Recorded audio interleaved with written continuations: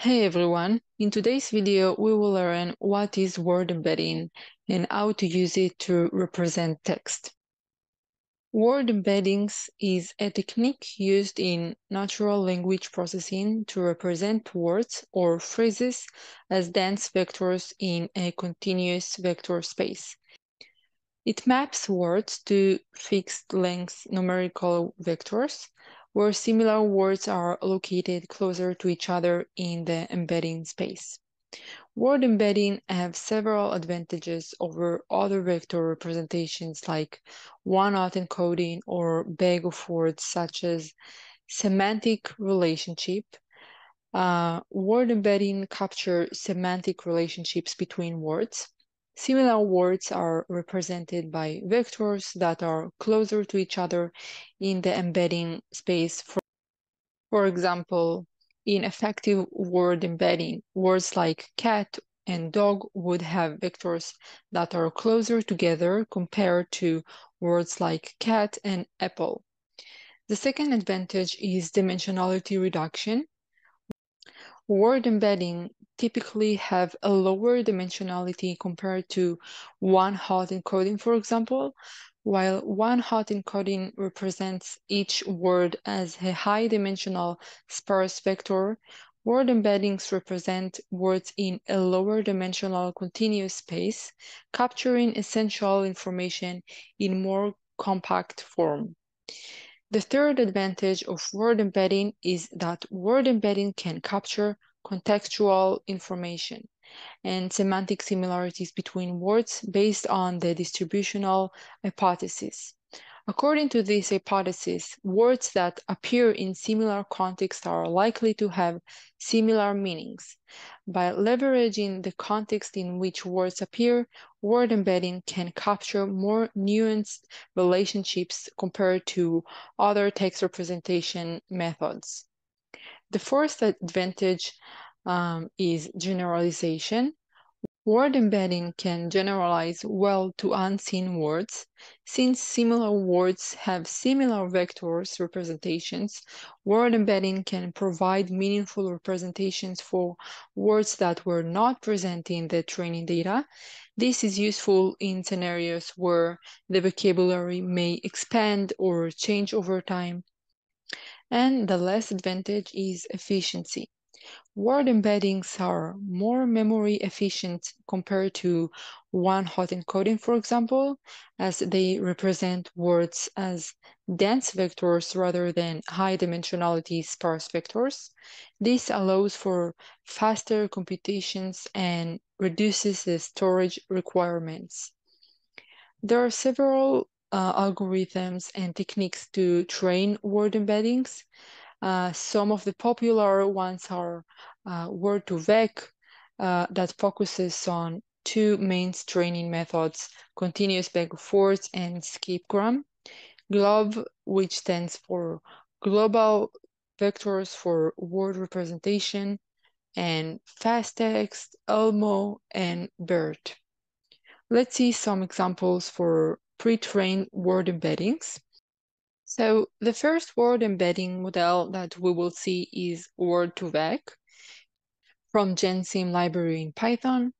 So we load a pre-trained Word2Vect model from Gensim using api.load, and this specific model, Word2Vect Google News 300, contains word embeddings trained on the Google News corpus.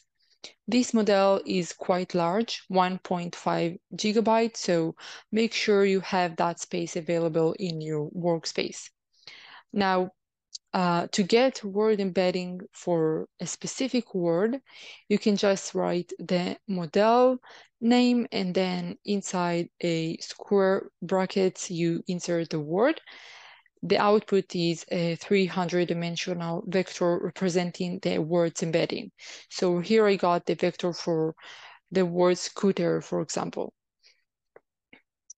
Next, you can calculate similarity between two words based on their embeddings using model.similarity and then the two words. So here I calculate the similarity between car and scooter, and you can see that they are 0.6 related to each other.